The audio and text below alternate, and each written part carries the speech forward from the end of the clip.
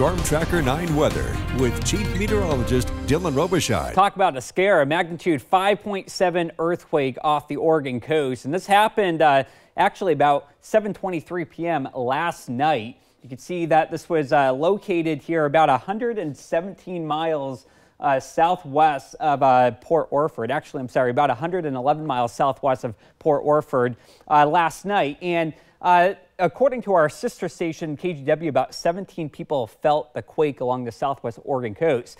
It did not cause a tsunami scare or anything like that. This happened along what we call the Blanco fracture zone. And so that's here in the green. This red platelet that you see right here, red is bad, right? That's the Cascadia subduction zone. So that's really bad if you have an earthquake along that. But this was along, again, the Blanco fracture zone. And as we zoom in, earthquakes here that happen along the green do not cause tsunamis. And earthquakes, if they occur here along the Cascadia subduction zone, do pose a risk of causing a tsunami.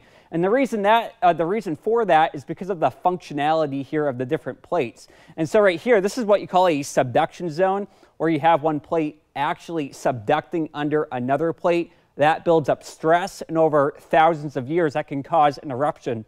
Over here, though, these plates don't slide under one another. They slide past one another. And so it's what we call a strike-slip fault. They can still cause plenty of earthquakes, but typically do not pose a risk of causing a tsunami or a tidal wave, none of that kind of stuff. So that is good news there.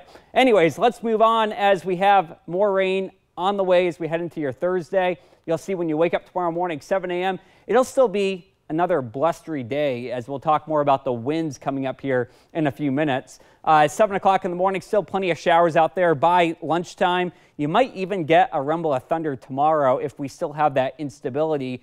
4 p.m., it's hard to give you a good time on whether or not it's good to take a walk tomorrow, because it's one of those days where the sun comes out for maybe 2-3 minutes, and then you get drenched with another rain shower, and then you kind of go back and forth throughout the day.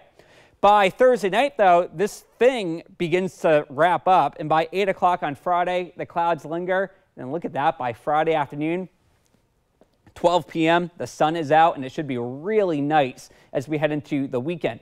The wind will still be a little bit breezy tomorrow. I mean, we're looking at gusts upwards of 30-35 miles per hour along the coast. As we head towards the afternoon, we get some of those stronger winds inland. Willamette Pass, St. Anthony Pass could be up to about 40 tomorrow. And that's because we have that area of low pressure sitting right offshore that will cause those strong winds.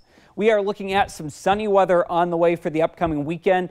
Saturday and Sunday should be pretty nice. Temperatures begin to warm up quite a bit.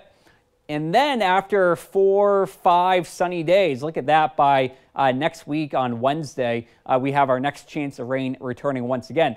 Look at Tuesday, though. We're back into the low 70s down there in the Umpqua Basin. And as we head into the start of April, 70-degree days are no longer not that uncommon. So we should get quite a few more of those days here as we head into the next couple weeks and months. That was a look at the Cascades here at home, though. Easter Sunday is still shaping up to be pretty nice. The warmest days, however, will be on Monday and Tuesday as we get a little bit more sunshine. Temperatures are back into the middle and upper 60s. All right, Dylan, thank you. Well, still to come, we're looking at the warning signs for one